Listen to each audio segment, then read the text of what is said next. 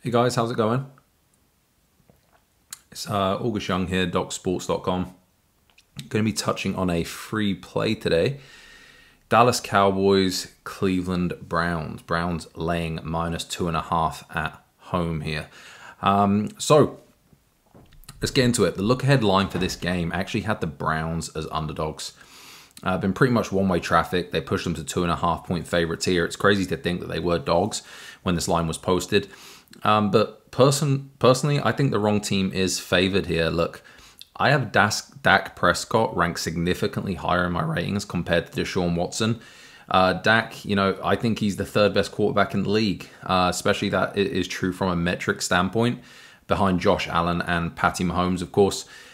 He's coming off an incredible season, is Prescott. He threw for over 4,500 yards last season, had 36 touchdowns, cleaned up his interception rate as well. Obviously, he had issues with interceptions the previous couple seasons.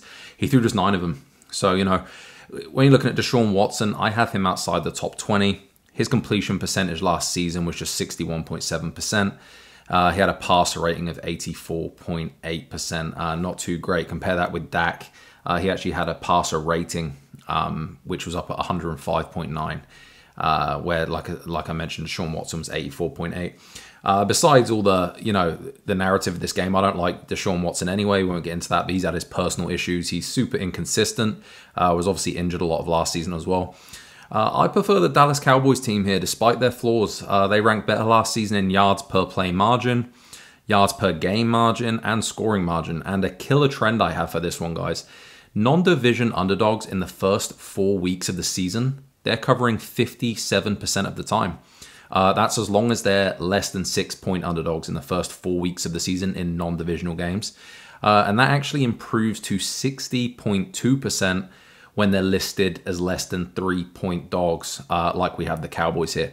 Now, the way I would attack this one, I wouldn't just be betting this at +2.5. Before I give out the free pick, I do want to mention, if you're not already a client of Doc Sports, please click that link down below in the description.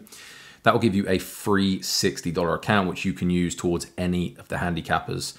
It's no obligation. You get a free $60. You can use it just by clicking that link down in the description. So be sure to go ahead and do that. So now, as for how I'd attack this game, the line's +2.5, but you can find Dallas +120 on the money line at a variety of sports books. When you look at derivative conversions, that line should be +108, just based on the fact that they are +2.5 in market. So if you can get the Cowboys at +120, even +115, I would take them on the money line. You could also buy to +3 if you're able to get -132 or better. So the way I'm taking it, I'm going to split my unit up between 2 ways. I'm taking the Cowboys +120, and I'm also taking the Cowboys +3 at -125. I managed to find one, so that's going to be the free play for you guys, all the 2 free plays. Appreciate you watching this video as always. This is August Young at DocSports.com. Be sure to check out the website. Also like this video, comment your thoughts down below, subscribe to the channel. Thank you guys for watching. I'll see you next time.